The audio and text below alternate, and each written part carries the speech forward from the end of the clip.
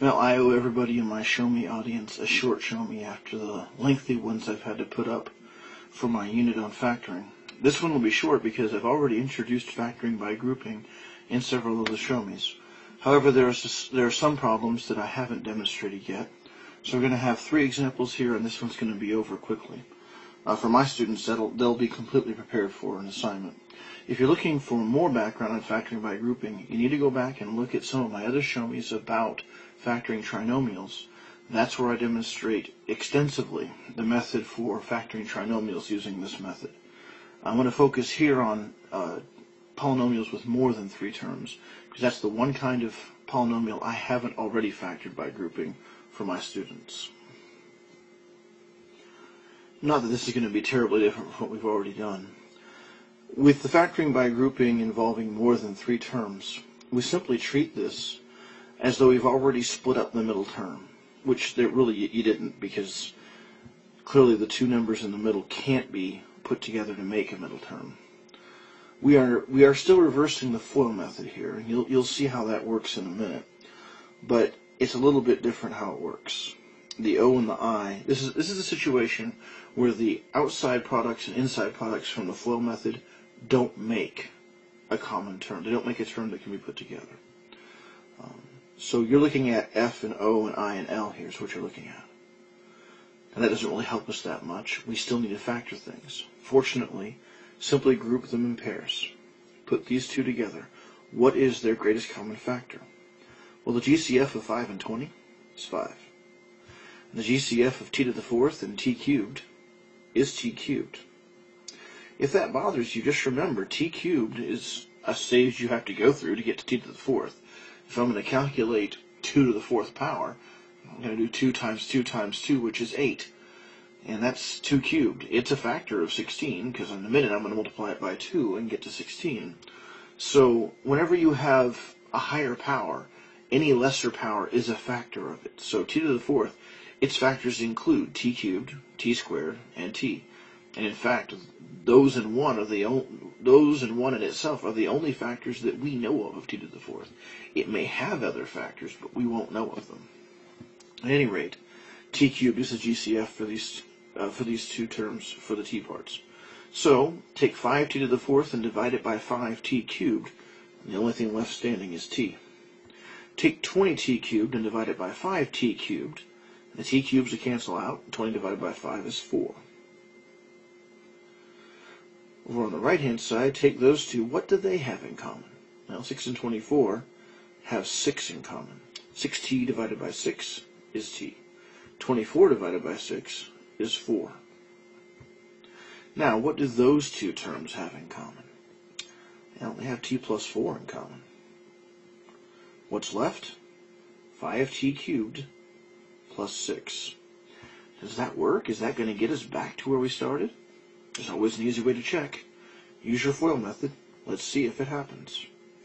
Well, the first numbers multiplied together, t times 5t cubed, 5t to the 4th. Your outside numbers, t times 6 is 6t. Your inside numbers, 4 times 5t cubed, 20t cubed. And 4 times 6 is 24.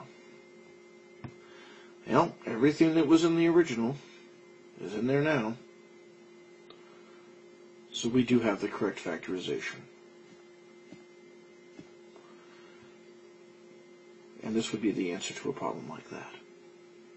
The process is even easier than the process for trinomials because we don't have to worry about discovering how to split up and make this happen, because those 2 couldn't have been put together in the first place anyway.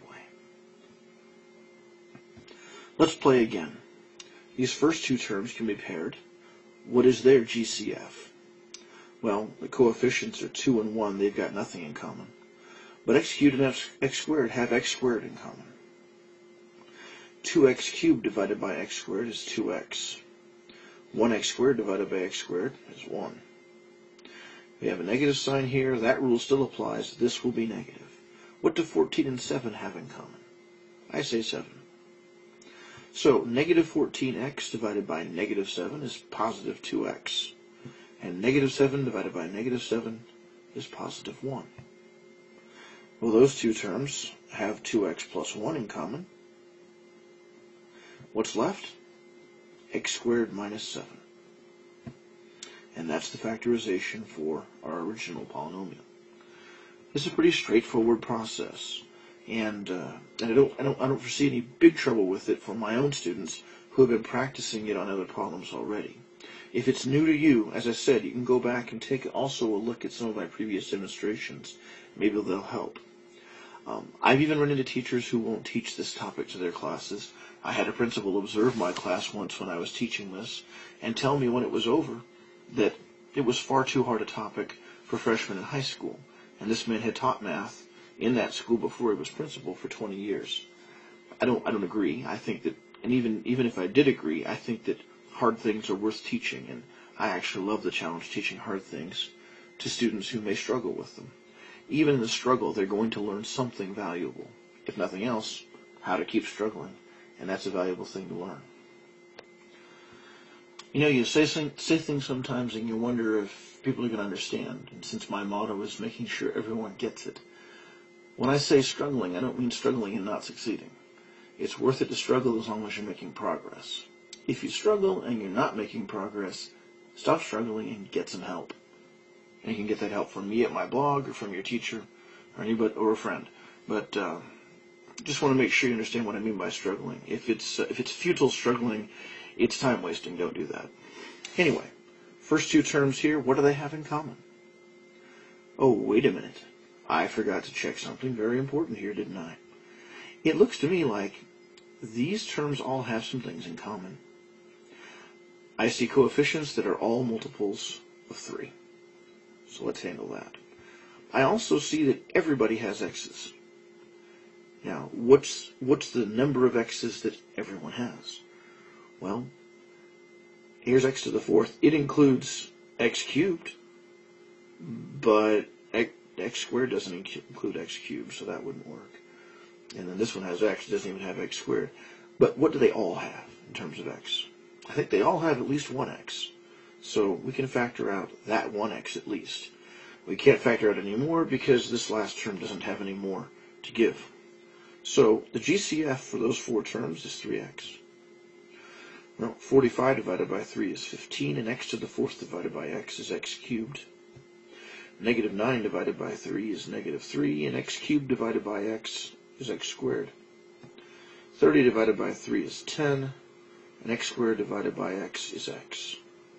6 divided by 3 is 2, and x divided by x is 1, so we don't have to write it. That's much better. These small numbers will be much better to work with. The only thing I have to watch out for now is I don't want to forget to keep writing 3x every time, all the way down. Now these first two terms, what do they have in common? I think they have 3x squared in common. That's what I see. 15 divided by 3 is 5, and x cubed divided by x squared is x. And negative 3x squared divided by 3x squared is negative 1. These last two terms, what do they have in common? I think they're both even, so they have 2 in common. So we'll factor out 2. 10x divided by 2 is 5x. 2 divided by 2 is 1. And that's problematical. Somehow, somewhere, that was supposed to work out a little more neatly. And the problem is that, from the beginning, this was supposed to be negative.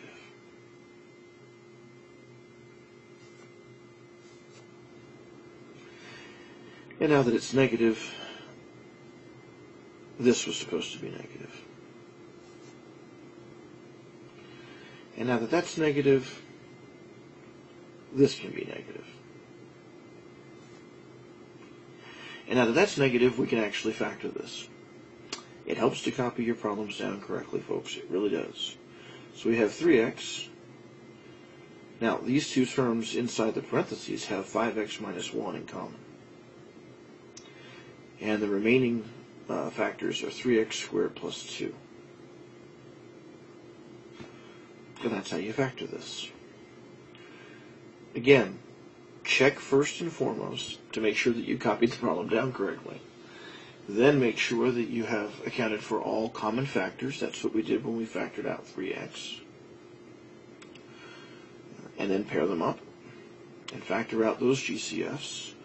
And if the problem was structured correctly, remember that the book is providing, the course materials are providing this.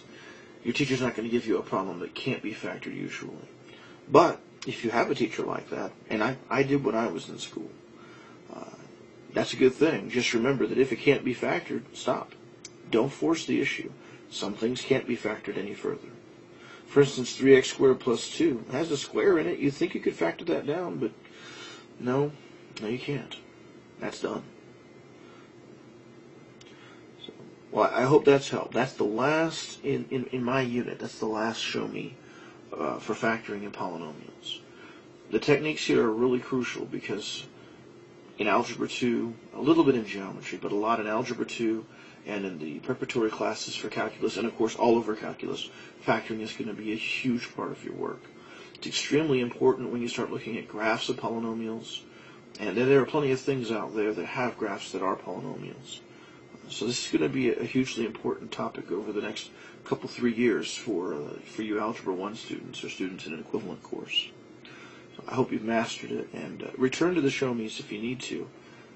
I do recommend that grouping approach. I really think that it's the best way to go, and this show me was much shorter than the others because the grouping approach has already been addressed so extensively.